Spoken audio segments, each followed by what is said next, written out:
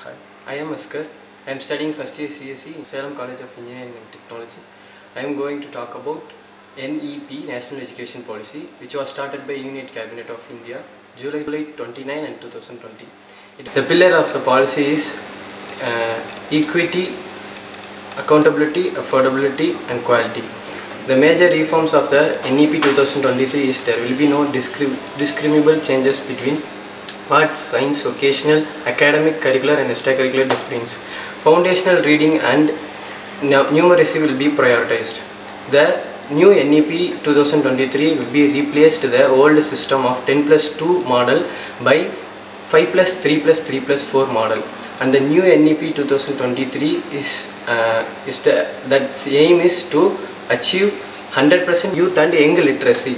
The NEP 2020 aim to achieve the 100% gross enrollment ratio in school education by 2030. Thank you.